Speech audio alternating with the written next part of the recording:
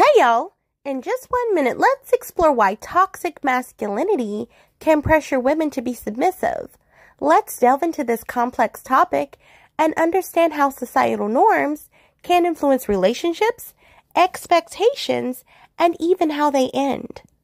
Toxic masculinity encompasses harmful cultural expectations that dictate how men should behave, often emphasizing dominance, aggression, and emotional suppression. Toxic masculinity can exert undue pressure on women to conform to traditional gender roles, including being submissive in relationships. Some aspects of toxic masculinity can lead to imbalanced power dynamics in relationships where one partner is expected to dominate while the other one is expected to submit. This pressure for submission can hinder open communication, making it difficult for both partners to express their needs and desires and vulnerabilities. Toxic masculinity can set unrealistic expectations for relationships. When these expectations aren't met, it can lead to frustration and disappointment. Toxic masculinity's influence on relationships can also impact how they end.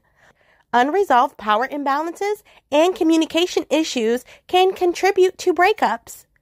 It's crucial to challenge and break away from toxic masculinity's constraints to foster healthier, more balanced relationships. Empowering women to assert themselves, set boundaries, and pursue their aspirations leads to happier, more fulfilling relationships. Raising awareness about toxic masculinity and its impact on women can contribute to more equitable and supportive relationships, reducing the risk of difficult endings. Remember, toxic masculinity's pressure for women to be submissive is a harmful concept that doesn't promote healthy relationships. True empowerment comes from embracing equality, communication, and mutual respect. By challenging these societal norms and promoting healthier relationship dynamics, we can create an environment where all individuals, regardless of gender, can thrive, express themselves, and enjoy fulfilling relationships.